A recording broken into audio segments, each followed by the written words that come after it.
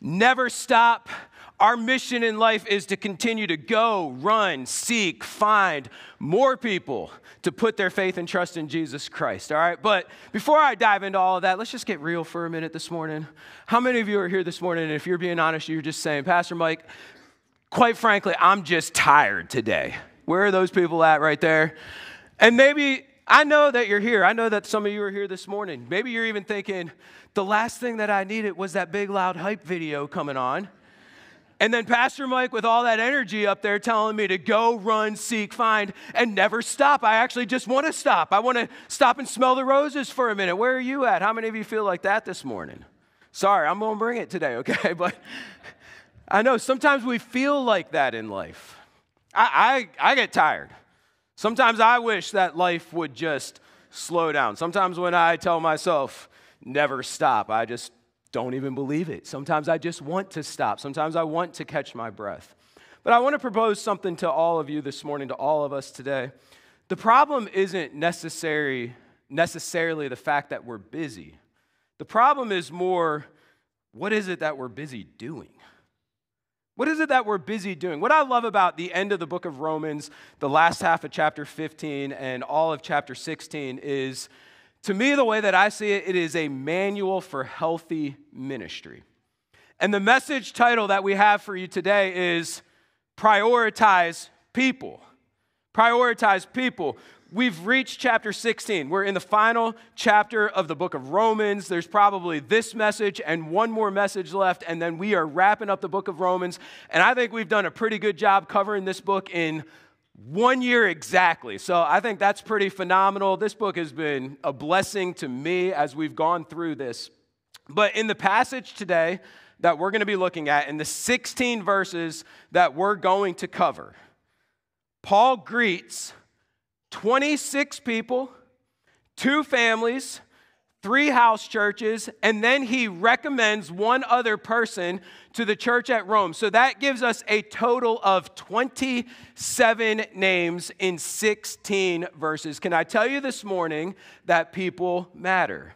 People matter. Now, I don't know about you. Are you glad that we did not read all 16 of these verses? If you scan your eyes down through there, there is a lot of names in there. Dan could barely get out Centria a little bit ago, okay?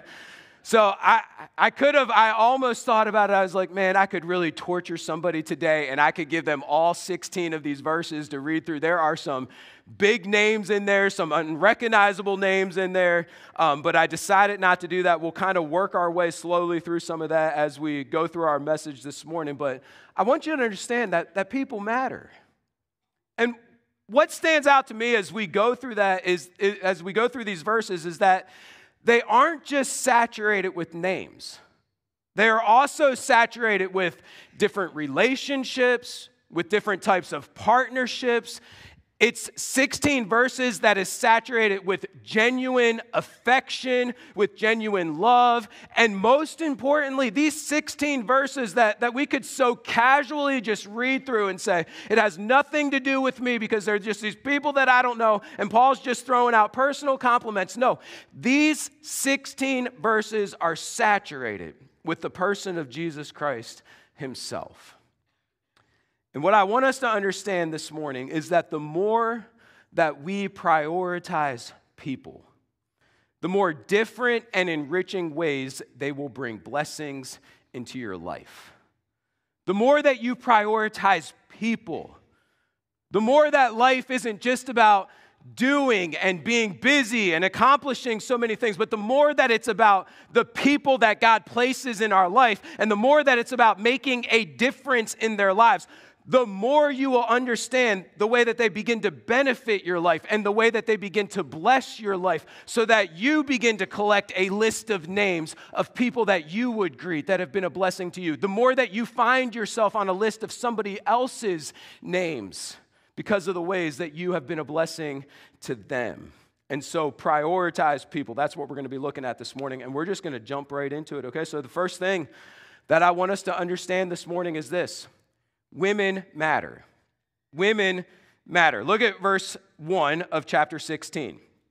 Verses 1 and 2, actually, and we're going to read them one more time. It says this: I commend unto you Phoebe, our sister, which is a servant of the church which is at Centuria, that ye receive her in the Lord as becometh saints, and that ye assist her in whatsoever business she hath need of you, for she hath been a succorer of many and of myself also. Now, what's happening here is Paul is commending, or he's recommending Phoebe to the church at Rome. She's the only person that is not already at the church of Rome. She's headed to the church at Rome. All other 26 people that he's going to mention are already there in the church of Rome. So why would he be recommending her? Why would he be commending her to the church? And the simplest answer that you can come to is Phoebe is the one that is carrying the letter that Paul wrote to the Romans to Rome.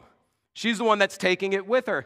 And it was very common in those days to travel with a letter of recommendation because they did not have hotels and they did not have Airbnbs. And so it was good if you knew somebody that knew somebody to get a letter from somebody to that person saying, hey, I know who this person is. Put them up in your house, take care of them, feed them, help them with any connections that they need while they're there to make their time worthy. That's what Paul's doing for Phoebe here.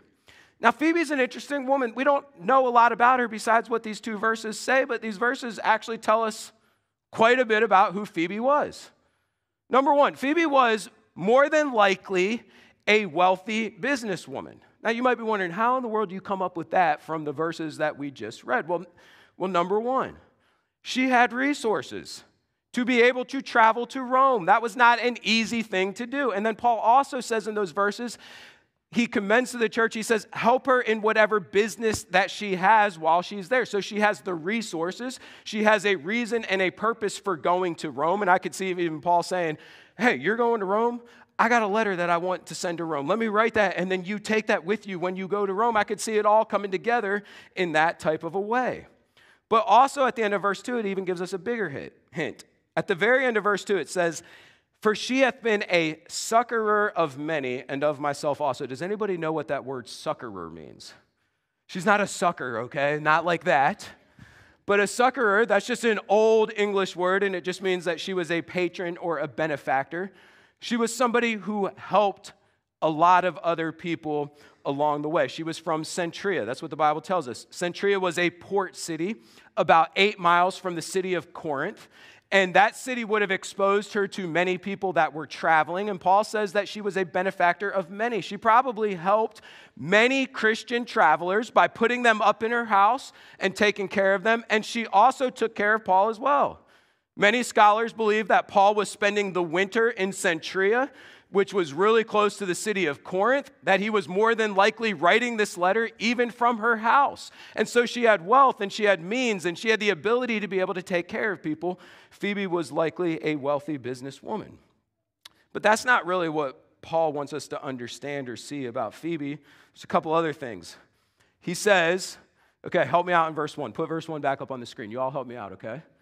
He says this, I commend unto you Phoebe. What are the next two words? Our sister. Now, Paul's not just recommending his sister to the church at Rome. He's recommending our sister. He's saying, hey, she's not just my sister, she's your sister. And you know what that means for us today, too? She's not just their sister.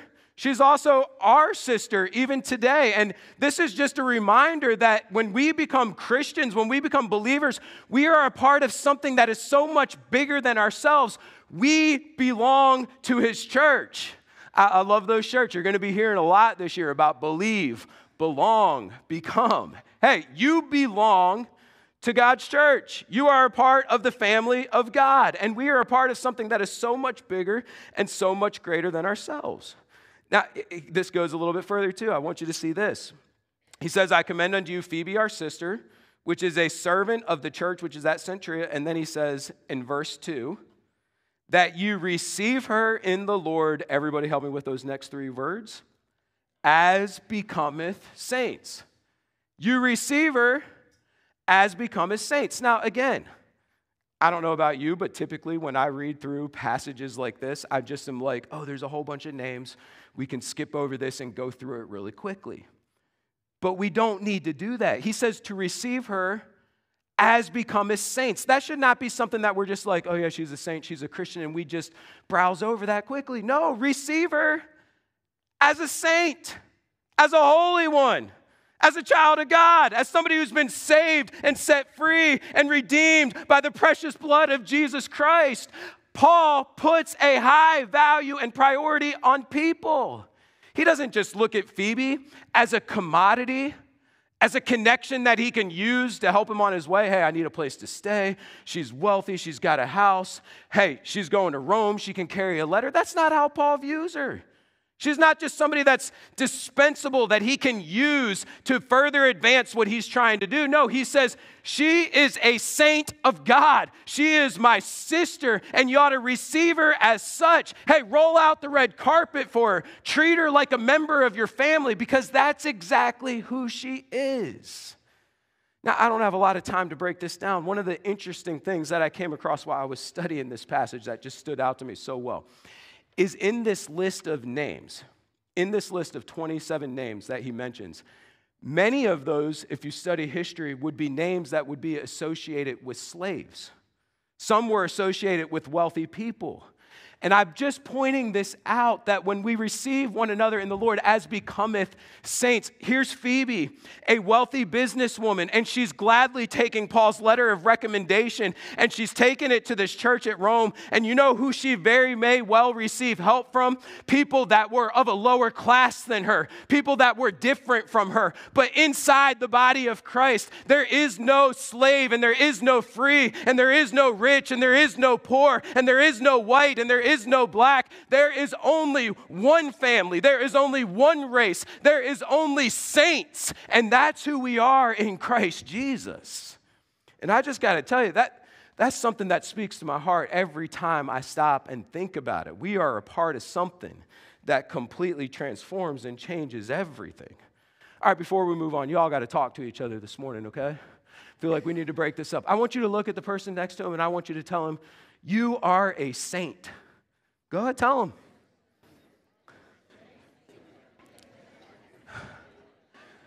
You know what? I'm getting a kick out of something right here. I'm watching a married couple right here on the front row. I know these two. He's like, I don't know if I can tell her that. I don't know if she can tell him that. Oh, man. Hey, okay, now I want you to look at somebody, and I want you to really mean it this time. Like, no, you really are a saint. Now mean it this time, okay? Tell them.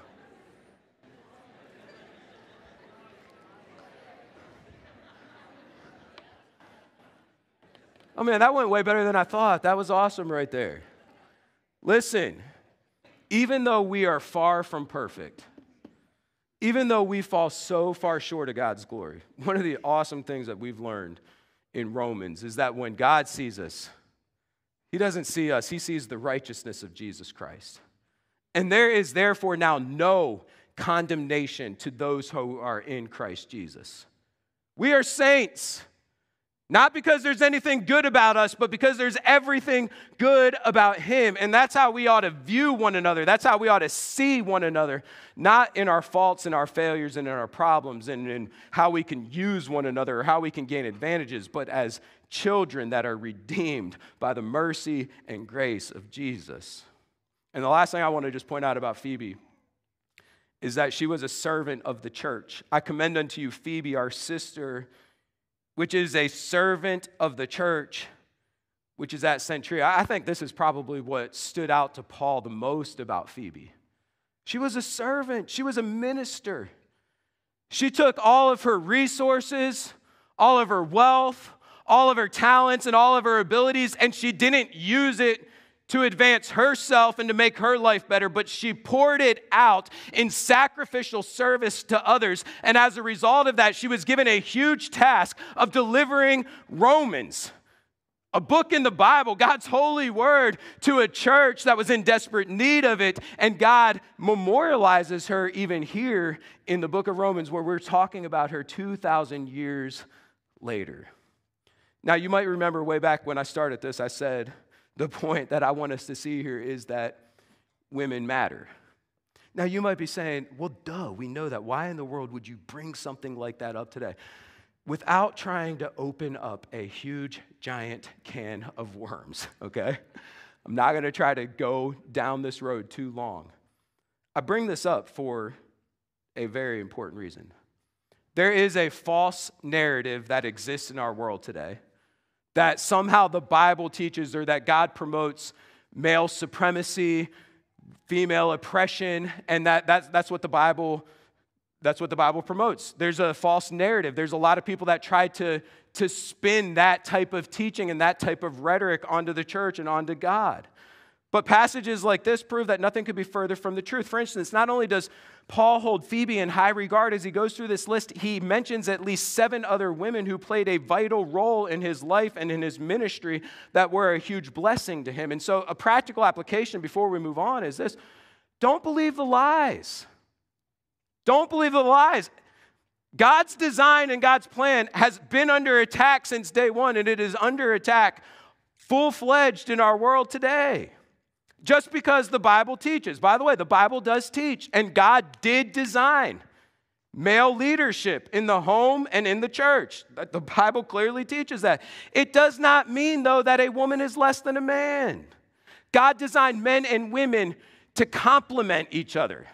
Men and women are created equal. Okay, do you understand? We are created equal. We are both image bearers, created in the image and likeness of God. But we are different. And guess what? Our differences are beneficial.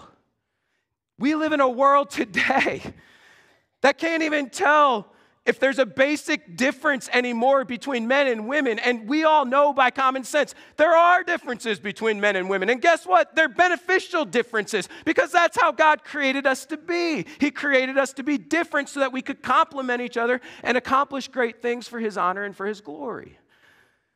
The Bible is full of just so many treasures. Like, you can study it week in, week out until the day you die and always be learning new things. Last night, I learned something new that just was a blessing to me. In Genesis chapter 2, when you go way back to God's created design and God's created order, He says all of His creation is good. And then He comes to Adam and He says, it is not good that the man should be alone. Now, every time I'm at a wedding, I pretty much always crack a joke about that in the wedding ceremony. I was like, God said everything was good, but man wasn't good, and man needed a helper. And that's not really true, but we sometimes will just play into the jokes along those lines, but that's what He says. It was not good that the man should be alone. I will create an helpmeet for him. Now, when we hear that word helper, our world automatically just begins to go down that road of like, oh yeah, that's what I'm subjugated to as a woman. I'm supposed to cook and clean and do all of these types of things. Can I tell you, there's so much more to what God is trying to say in His word. That word for help me is a really awesome word. It's the word in Hebrew called ezer. And you know what? That word is only used twice in reference to a woman, and it was used twice in reference to Eve. It's used 3 times in reference to help in battle. But the other 16 times that it's used throughout the Old Testament, it is used in direct reference to God. And one of the most famous verses that probably everybody in here is going to know and understand is in Psalms when David says, I lift up my eyes unto the hills. Where does my help come from?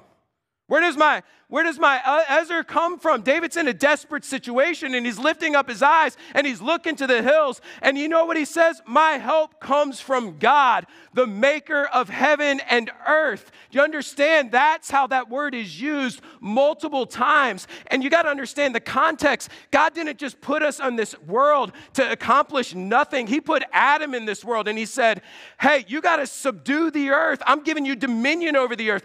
He gave him a huge responsibility. And He said, you know what? He needs a helper. He needs somebody to come alongside who can support and lift and build that up in incredible ways. He didn't give us something minor to do, something that's just little to do in this world. No, He gave us a huge responsibility to let His light shine, to glorify God, and to subdue this earth, and to bring honor and glory to Him in all that we say and all that we do. And you know what? The reality is we both need each other. We need each other desperately. And I'm pointing all this out for the fact that the Bible promotes strong, successful, and capable women all over the place. There are some great women heroes in the Bible. And you know how these things work together. I thought this was really cool. Phoebe didn't write the book of Romans. Paul wrote the book of Romans. But God entrusted her to take the book of Romans and to deliver it. This was most likely the only copy of the book of Romans that existed at that time. Paper was expensive. It wasn't likely that Paul copied it before he sent that out. He may have just wrote it, handed it to her. That was the only copy of God's inspired, inerrant, infallible word. He hands it to Phoebe. Phoebe delivers it, and then God takes it and does what he does with it and spreads it out, and here we are using it 2,000 years later together today. And all I'm trying to say is if all our thinking is minor and small as, and this goes for men and women both, as I'm not going to let anybody tell me what to do, and I'm going to try to prove that I'm more than this or I'm more than that, we're missing the whole picture. What we've got to do is submit and surrender ourselves to how God designed us to be. Men, submit yourself to how God created you to be. Women, submit yourself to how God created you to be. Then get busy living for the honor and glory of God. And when we do that, we will complement each other in incredible ways where we can turn cities upside down for Christ, and we can advance the gospel of Jesus Christ, and we can make a difference. Don't fall for the lies and the narrative of this world. That's where they want us to live our lives. Debating and arguing and talking about and rebelling against God's created order. No. Submit to it, surrender to it, and get busy living for God's honor and for God's glory, and watch your life be blessed and satisfied and fulfilled in unbelievable ways. I could go down that road even further. And I'll just say one more thing, okay? I told you, it could be a giant can of worms. I'm just trying to stay focused on this. But I think a bigger problem in our world today than even women using their talents and abilities is that men are shirking their responsibility at stepping up and being the leaders that God created them to be. And there are a lot of men that are on the sidelines, and we're to be the picture of Christ in our home. And we're to serve selflessly and sacrificially. That's how we lead. And we need to be the spiritual leaders, and our wives shouldn't be prodding us along. Hey, go pray with the kids. Hey, are you going to come to church with me this Sunday? No, that's nonsense. We wonder why our world's in the position that it's in today. It's because we're not the people that God wants us to be. And we got to step up. And we got to surrender and step into the responsibilities that God has laid out for us. And when we do that, and when we complement each other the way that God created us to, it's beautiful. And we'll show the world what they're missing out on and what they're not seeing. And so we all have a responsibility to step up and to be used for God, for his honor and for his glory. Second thing that I want us to see this morning is this. If you're going to prioritize people, you have to realize that Christ matters. Christ matters. Look at verses 3 and 4. He says, "Greet Priscilla and Aquila, my helpers in Christ Jesus, who have for my life laid down their own necks, unto whom not only I give thanks, but also all the churches of the Gentiles." And then verse 5, "Likewise greet the church that is in their house." Here we're introduced to Priscilla and Aquila, who were longtime friends and partners of Paul. They first met in Corinth. I don't know how many years earlier, but they first met in Corinth. Aquila and Priscilla were forced to leave Rome because of the persecution of the Christians, and they end up in Corinth. And you know what they are? They are tent makers. That's what their occupation is. And guess what Paul's occupation was? A tent maker. So he gets to Corinth, and he finds out about these other tent makers. So he goes and he looks up Aquila and Priscilla, and Aquila and Priscilla give Paul work, and Paul stays with them, and they begin to form an incredible partnership. But what I want you to really understand is what Paul said about them in verse 3. Everybody look at that. Put that up on the screen. He says, "Greet Priscilla and Aquila, my" what? Helpers in, his helpers in Christ Jesus. More and greater than the business partnership that they formed together. You know what they did? They built people and they built churches together. They served God and they built the church at Corinth. And then later, Priscilla and Aquila moved to Ephesus, and Paul goes to Ephesus, and they build a church and they see people saved there. And Aquila and Priscilla were instrumental in discipling a man by the name of Apollos, who was a great orator and a great preacher of the faith. And so God uses them there. And now they're back in Rome. They have a church in their house. And Paul is looking forward to the opportunity to getting to Rome and to partnering with his friends once again to do more work in building the kingdom of God together. And so Priscilla and Aquila are his helpers in Christ Jesus. Now, there's something those verses told us that really stands out to me. Somewhere along the line, they risked their lives to save Paul. How many of you think you would be indebted to somebody who risks their life to save you? I mean, that's going to be somebody that has a very special place in my heart forever. Somewhere along the line, they risked their lives to save Paul. I just say to that, why? Why would they do that? You got to understand, Priscilla and Aquila were a married couple that were wealthy enough to travel in the ancient world. How many of you agree that you got to have wealth to be able to travel in our modern world today? It's not too cheap to be able to travel. They had enough means and finances to be able to travel. They left Rome. They went to Corinth. They went to Ephesus. They're back in Rome. And there's a church that is meeting in their house. So they're wealthy enough to travel. They have the means to be able to own their own home. This was something that was a little bit more than ordinary at that time. These were wealthy people, and yet they're not living for themselves. They're out there risking their lives to save Paul. They're out there risking their lives by having a church in their house. I mean, Paul's going to get his head chopped off for being a Christian. There was persecution of Christians in Rome even back at this time, and yet they're living for the kingdom of heaven, and they're willing to put their lives on the line. Why? Why would they do that? The simple answer is this: Jesus changes everything. How many of you agree? Jesus changes everything. Totally turns everything upside down. Greater than the danger of actively living out their faith was the danger that they were in before they got saved. Do you understand that? Greater than the danger that they faced by actively living out their faith was the danger that they were in before they were saved, before faith in Christ. They were in as much danger as you could possibly be. They were literally one breath away from dying and stepping into eternity in hell. You understand that? Man, this morning while I was walking, I was reminded of Shepard, actually, when he was 3 years old. The Lord just brought this to my mind. I'm just praying, we're walking, thinking through the message.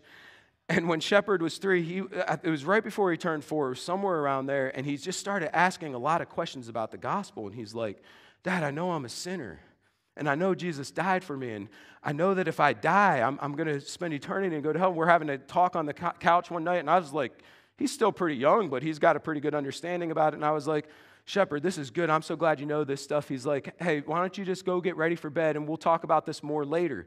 I don't want to try to push my kids into doing anything, especially at such a young age. And you know what he did on that couch? He started crying right there. And he said, Dad, how could you do that to me? If I go to bed right now and Jesus is not my Savior and I die, I'm going to go to hell. And I sat there and I said, how could I do this to him? I was like, this is a person that understands. He gets it. Now, there's some people here you might think, man, this is dramatic talk. I mean, heaven, hell, eternity. I mean, this is the stuff of fairy tales. No, this is the stuff of real life. I know that every single person asks themselves those questions. What's going to happen to me after I die? The Bible answers those questions very clearly. We are sinners. We are broken. We can't do anything to save ourselves. But Jesus did it for us. He left heaven and he went to the cross and he died because the punishment for my sin was death. And on the cross, he died and he took my place. And all I have to do is believe on him and I can be saved. The Bible tells me that. And if you don't know Jesus as your Lord and Savior, can I tell you that you are literally one breath away from stepping into an eternity in hell? That's real. Let that just sink in.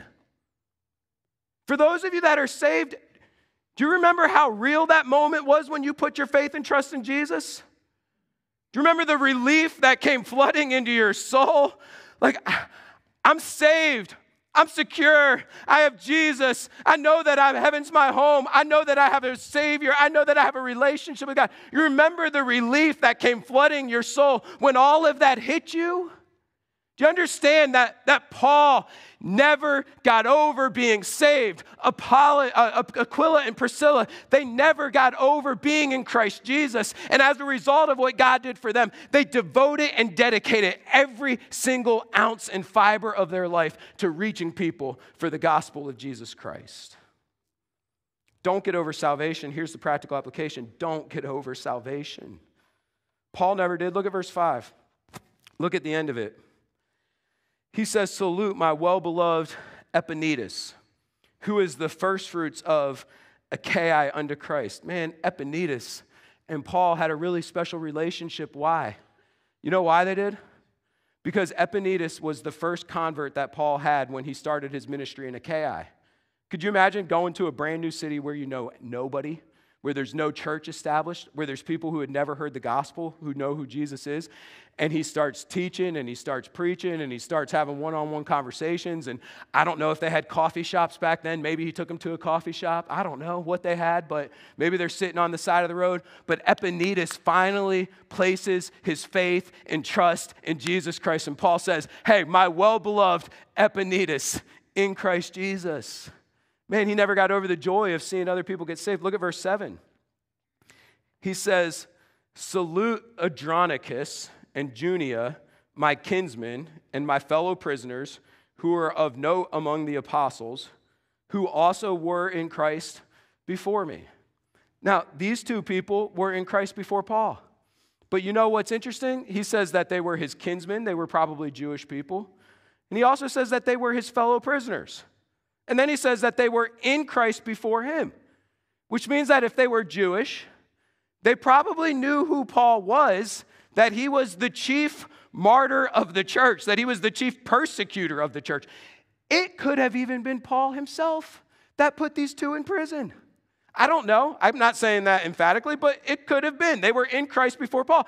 But somewhere along the line, they end up in prison together. And you know what? They suffered for Christ together. And as a result of it, they had a bond in Christ Jesus. These two people were special to him. This married couple was. And the gospel totally turns everything upside down. They probably sat there and they looked at Paul and they said, I can't even believe you're here right now. Man, the stories we have heard about you, how you have terrorized the church, and here you are and here for me. And Paul tells them about how he got saved and what Christ did in his life. And they tell Paul about how they got saved, and they rejoice. And there's a bond even in suffering because of what Christ had done for them.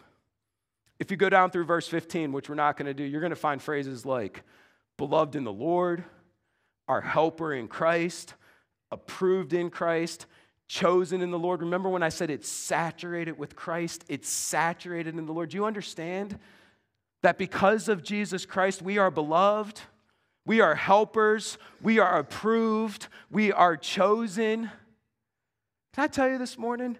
Don't get over your salvation. Radically prioritize people. Do you understand today that we are as safe as we can possibly be? Does anybody think that this world is like in a big giant mess? Everything just feels like it's turned upside down? I say this on a regular basis. I think one thing that all Americans can agree on is that it's a mess. And it feels scary. And I know sometimes Christians, if you turn on the news, man, and even worse than the news, if you get on social media, you will find just all kinds of crazy stuff that's happening and that's taking place. And you know what it can do? It can create inside of us a fear as Christians that like, what's going to happen to the church? What's going to happen to Christians? Are we going to be persecuted? Or is it going to become illegal like it was for Paul and them to teach the truth of God's word? Are we going to become marginalized? Can I just tell you something this morning? We are as safe as we can possibly be. We know Jesus Christ as our Lord and Savior. We're not in fear of what's going to happen in eternity. And we need to live like Aquila and Priscilla and Paul, who literally faced life and death, literally faced being in prison. We act like that's happening. There's nothing could be further from the truth right now. That's not happening today. We have every freedom to stand up and proclaim the gospel of Jesus Christ. But you know what we're doing? We're busy living our own lives. We're busy sitting and attacking from behind our computers and throwing out all kinds of negativity in this world. We're busy just getting by and focusing on the American dream and our families and our comfort and our security. And all the while, our world is getting further and further from Christ because we, again, are shirking the responsibility that we have as believers. We got to radically prioritize people. Let me ask you, who are you longing for to be saved?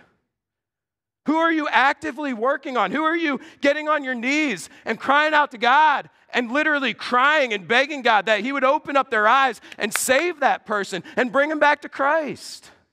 Man, if we're not doing that, are we focused on the right things?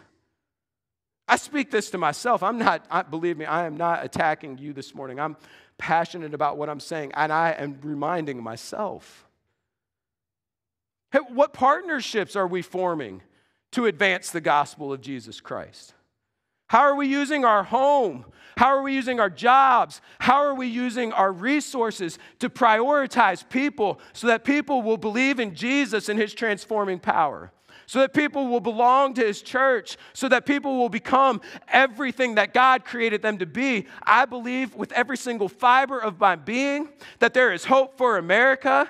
I believe that we can see revival. I believe that we can see America return to a country that has a healthy respect for God if we as believers would radically prioritize people and we get on our knees and we'd go before God and we'd ask him to do a work that we're not capable of doing, that he'd help us to use our life and our resources and center everything around people and reaching them for Christ. And the last thing I want us to see is that serving matters. Serving matters. I love the simplicity of this passage. We've already learned about Phoebe, who was a servant. We've already learned about Priscilla and Aquila, who were helpers in Christ Jesus. Look at verse 6. He says, greet Mary, who bestowed much what? Much labor on us. I mean, Mary was someone, I don't know what she did, but she labored. She served Paul and maybe Aquila and Priscilla and other people that worked with him. Look at verse 9. He says, salute Urbane, our what? Helper. Okay, you all are going to help me out here, okay? Salute Urbane, our helper in Christ. And Stachys, my beloved. Then look down at verse 13. I love verse 13. He says, salute Rufus, chosen in the Lord. And then look what he says. And his mother and mine. I love, okay, so you got Mary, you got Aquila, you got Priscilla. You got all these people. You know what they're doing? They're helping. They're serving. Then you come to Rufus. And you come to a statement like this that just makes me understand that Paul is as human as every single one of us are in here. You ever just think certain people in the Bible are just like elite and at another level? That's how I feel about Paul, man. I'm just like, Paul's like a machine, and he's just always like, just on fire, doing everything right that you're supposed to do in your life. And he is, but you come across a verse like this, and he says, and salute Rufus, man, and his mother and mine. Now, she wasn't his biological mother. Rufus wasn't his brother. Biologically, he was a brother in Christ. But I just think that that's interesting. It just brings life down to real perspective. How many of you agree that having a second mom somewhere along the way is pretty awesome? I think that wealthy business women like Phoebe are pretty incredible. They do amazing things for the kingdom of God. But you know what you don't do in a wealthy businesswoman's house all the time? You don't go in there and open up the refrigerator, grab some food, sit down on the couch, pull out the recliner, and turn on the TV. You just don't always feel comfortable like that. But you know where you do that in somebody else's home. That's like Rufus's mother was like a place where Paul just could go and feel like he was at home. I was thinking about this passage the other day. I was thinking of Miss Tina. Is Miss Tina in here? She's in children's church. She'll be here in the second service. She's our school secretary. She's an awesome lady. You know what? When I'm having a rough day and I need some encouragement, I just go to Tina because I always know she's going to say really nice things. She's going to tell you how great the world is. She's going to put a big smile on their face. And you know what else she does? She gives me goldfish and candy. I kid you not, I'm 44 years old and she whips out the gold. I feel good again, man. I got my goldfish and candy. I feel like a little kid again. Tina's like one of those people that's just like another mom. She probably feels like that to so many people in here. She's like a grandma to so many of the kids in our church and in our school. There's just people like that have a different type of a touch, and God uses that to minister. Do you understand what we're trying to say here? Paul had a lot of helpers. A lot of special relationships. The church at Rome had helpers. Look at verse 12. He says, salute Tryphena and Tryphosa, who labor in the Lord. So Tryphena and Tryphosa, probably a married couple who worked and did. A lot of people don't even think Paul knew who these people was. He just heard about their reputation. And so he's talking to them. They're at the church at Rome. And then he says, salute the beloved Persis. which labored much in the Lord. Persis was that guy that, like, you needed something done, you called up Persis. He's beloved by everybody because you need a servant, man, you call that guy, he'll drop whatever he's doing. He'll be there on a dime to come help you out and to meet a need. That's just the kind of person that he was right there. The church at Rome had helpers. Here's a question. How many of you can be helpers? Nobody? It was a real question. How many of you can be helpers? I can be a helper. I can be all that God wants us to be. Do you understand? God just wants us to be servants and ministers and helpers. He wants us to labor, and he wants us to make a difference. Remember, we're talking about a list of people that Paul impacted. You want to prioritize people. Look for ways to serve. Look for ways to be a helper. And here's the last practical application, and we're done. Don't be weary. Don't be weary. Serving and helping, it requires labor. It requires much labor. You know what that word labor means that we've read and mentioned multiple times as you go through these verses? That word labor means to do wearisome labor unto extreme fatigue. You know what Paul's telling us? If you're serving the Lord and you're prioritizing people, you're going to get tired. You're going to get worn out. You're going to get weary. Even to the point of extreme fatigue. You just throw yourself in bed at night and you're like, man, I am exhausted. But have you ever put yourself into bed at night and you have that extreme exhaustion, but it feels good and it feels right? Why? Because you've spent your time doing the right things. You spent your time investing in other people. You spent your time knowing that you did something that actually mattered. You did something kind. You spoke a nice word. You served somebody else. It wasn't just about you. Can I tell you this morning? Don't be weary. Vicky just walked out. I was thinking about the music team this morning. This morning I pull onto our campus at 7 a.m. and there's cars starting to show up all over the place. People that get here early every single Sunday to come and to practice and to prepare so that they can put their best foot forward so that when we can sing and we can worship God wholeheartedly. Are you thankful for people like that? Are you thankful for, how many of you are thankful for our nursery? If you're a nursery worker, raise your hand. Give our nursery workers a big round of applause, man.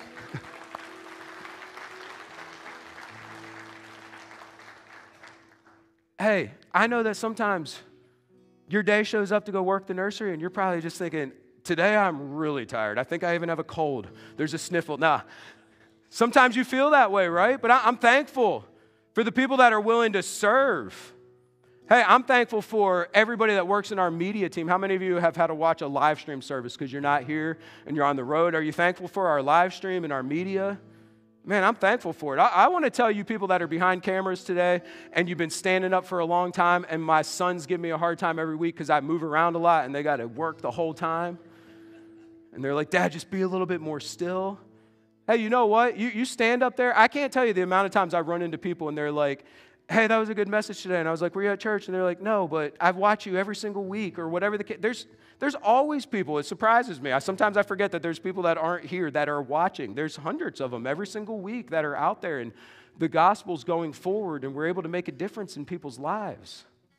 Hey, you know, you're children's workers. Sometimes it's hard to want to commit to children's ministry week in, week out, over and over again. But I can tell you every single Sunday at our lunch table when we ask what they learned at church, Scarlett's sitting in here right now. She might have something that she learned from her dad, but I promise you she'll have something that she learned in junior church that she's going to go to in her next service. Because people take the time to pray over what they're going to teach and what they're going to present. And you know what? I know it gets wearisome. Hey, you know what's about to start? School. Where's all our school teachers at? Where are you? Well, okay, there you are. How many of you are excited and ready for another school year? Never stop. It's coming. Go, run. You're like, not yet. It's a week away. You know what? It's tiring investing your life in others and serving your life in others. It will weary you to the point of exhaustion. I know that our teachers here at the school, I know that there's nights they cry. There's nights they probably just want to beat their heads up against the wall. There's nights where they wonder, why in the world did I surrender to do this? But they get back up and they keep doing it. And you know what? They do make a difference. I had a phone call from a dad the other day. His son's been out of our school for years, and he says, I can't tell you the difference that you've made in that boy's life and how grounded he is in his faith and the things that his mom and I didn't teach him, but I know where he learned them at. And you don't always hear or see those types of testimonies. I'm just trying to tell you, folks, that serving is not about just filling a role. It's about people. Everything that we do is about people. It should be. And God help us if it's not. And there's a whole lot at stake. Eternity is at stake. Heaven and hell are at stake. And what we do for Christ matters. And helping and serving and meeting needs and loving and caring and just doing simple things that sometimes we don't think are that big of a deal are the things that matter and are the things that make a difference. And I want to tell you this morning, don't be weary. Don't be afraid. Don't let the world and their lies get to you and throw you off track. No, keep your eyes fixed on Jesus and get up every day and keep loving and keep investing and keep praying and keep hoping and keep living and keep being faithful and keep doing the things that you know are right to do and keep making a difference in people's lives. And thank God for the people that have made a difference in your life. And then ask God for somebody that you can reach out to today and you can make a difference in their lives and continue to support and hold one another up. And don't get weary because God's doing things that can only be done for His honor and for His glory.